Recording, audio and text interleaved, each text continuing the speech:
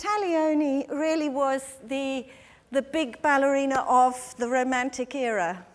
She was reputed to be one of the first to go on point, although, strictly speaking, there were a lot of different people starting to experiment with going up on their toes. I just want Yasmine to come on, and she's brought with her this typical Sylphide dress.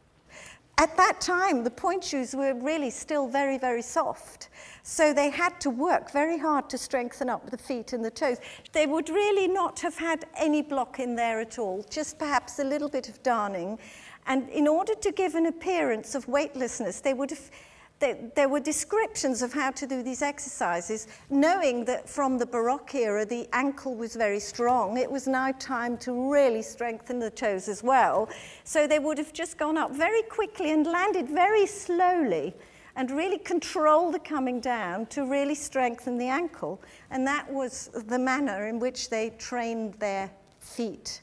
And they also did it changing feet, so you had one foot in front of the other. That's right. So they didn't actually spend very much time up there at all.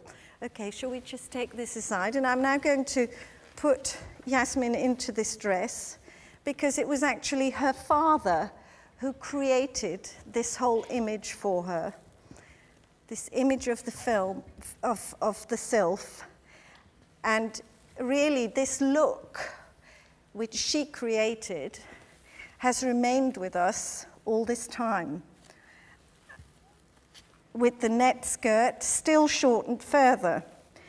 She was also considered to be really chaste, and she was purity, lightness, and her father prided himself with the fact that she was so chaste that even when she was at the height of her jump, if there were people, you could take the whole family to watch a performance, even if he sat in the auditorium right down low in the stalls, you wouldn't be able to see her knees. And so she's this squeaky clean, lovely creature. Okay, we've also got the wings, because they are the ones that fall off at the end of La Sylphide. Now, we're going to show you a little section from La Sylphide.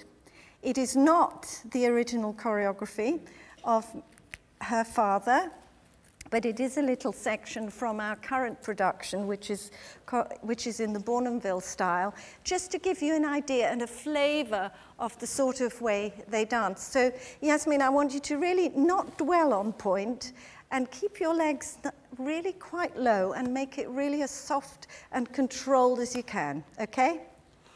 All right. Okay. Paul, are you ready?